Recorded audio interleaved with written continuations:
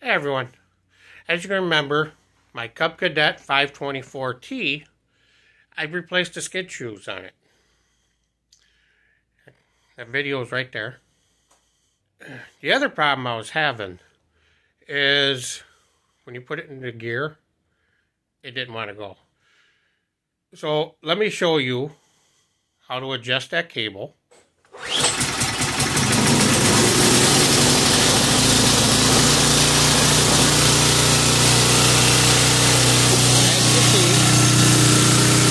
Barely wants to go. Alright, so where is this adjustment, you ask? Alright, so here's the lever for the drive. So we're just going to go underneath. And it's right here. So we'll hold this part by hand. Take a 3/8 wrench. And we'll loosen this nut up. We'll spin it up.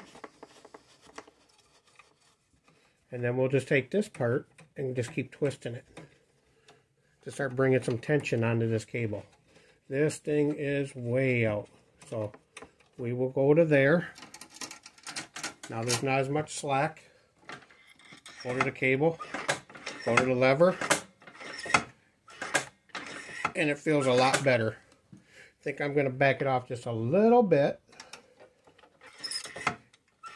And we're going to try it there.